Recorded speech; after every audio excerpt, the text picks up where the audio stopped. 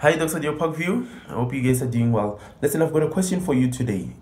What if what you know as normal is not normal?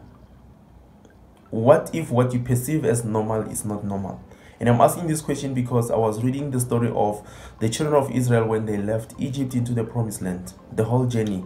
It's quite interesting.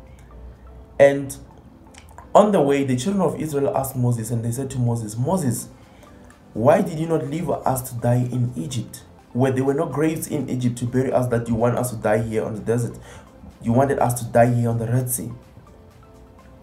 And that's something that I was like, there's a connection between what the children of Israel went through and what Paul is teaching us in Romans 12 verse 2.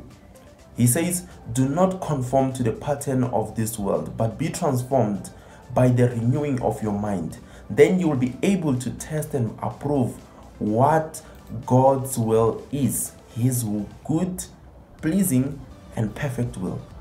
And I'm asking myself, maybe the children of Israel were so used to living in bondage, they were so used to living their lives as slaves, that they didn't see anything wrong with that.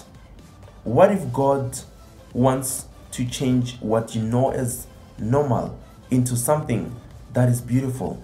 What if God wants to change what you know as normal into his new normal? And this reminds me of Isaiah 43 verse 19, which says, see, I am doing a new thing. Now it springs up. Do you not perceive it? I am making a way in the wilderness and streams in the wasteland. God wants to come and do a new thing in our lives. Maybe God is doing something new in this lockdown.